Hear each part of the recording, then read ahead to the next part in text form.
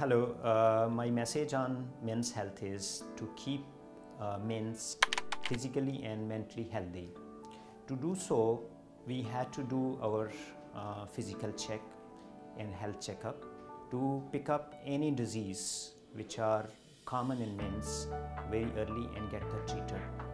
Say for example, men's above 50 years of age should get their blood sugar, blood pressure, and a particular test which is called PSA, which is done to pick up the prostate cancer. The second component of the men's health is to keep themselves mentally healthy.